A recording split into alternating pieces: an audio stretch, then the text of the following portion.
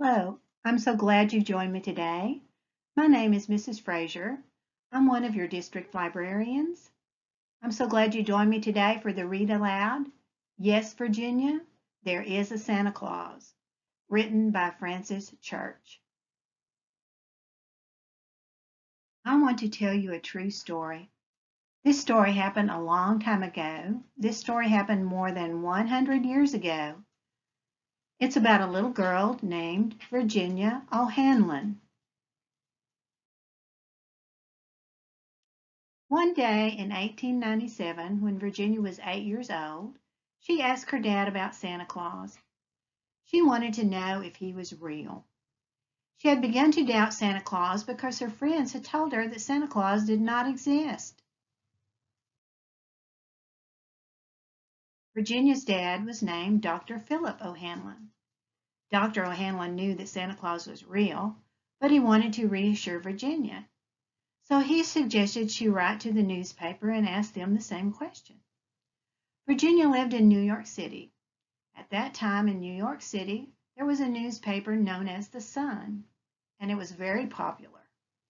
So she decided to write The Sun a letter.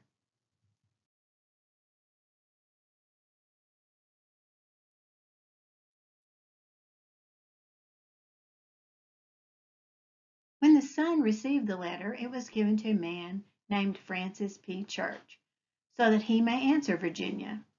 Virginia's letter and Mr. Church's response were both printed in the newspaper. These two letters were so special and so meaningful that people still read them today and know about them to this day. Here is exactly what they said. And this was the Sun's response. Is there a Santa Claus? We take pleasure in answering at once and thus prominently the communication below, expressing at the same time our great gratification that its faithful author is numbered among the friends of the Sun. Dear Editor, I am 8 years old. Some of my little friends say there is no Santa Claus. Papa says if you see it in the Sun, it is so. Please tell me the truth. Is there a Santa Claus? Signed, Virginia O'Hanlon. Virginia, your little friends are wrong. They have been affected by the skepticism of skeptical age. They do not believe except what they see. They think that nothing can be which is not comprehensible by their little minds. All minds, Virginia, whether they be men's or children's, are little. In this great universe of ours, man is a mere insect, an ant in his intellect, as compared with the boundless world about him, as measured by the intelligence capable of grasping the whole of truth and knowledge. Yes, Virginia, there is a Santa Claus. He exists as certainly as love and generosity and devotion exist, and you know that they abound and give to your life its highest beauty and joy. Alas, how dreary it would be the world if there were no Santa Claus. It would be as dreary as if there were no Virginias. There would be no childlike faith then, no poetry, no romance to make tolerable this existence. We would have no enjoyment except in sense and sight. The eternal light with which childhood fills the world would be extinguished.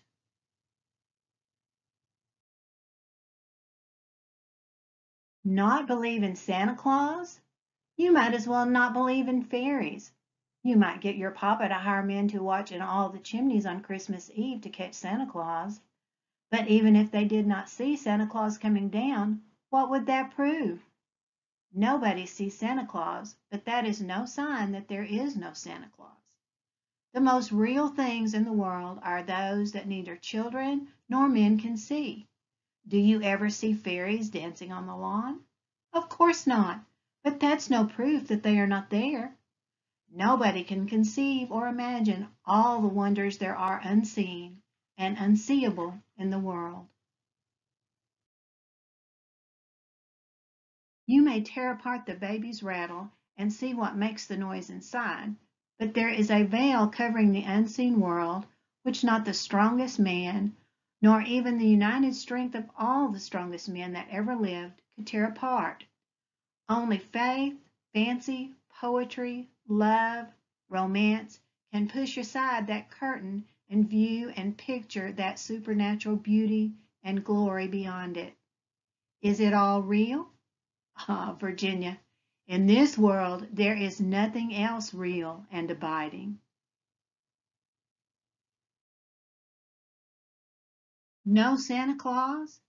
Thank God he lives, and he lives forever.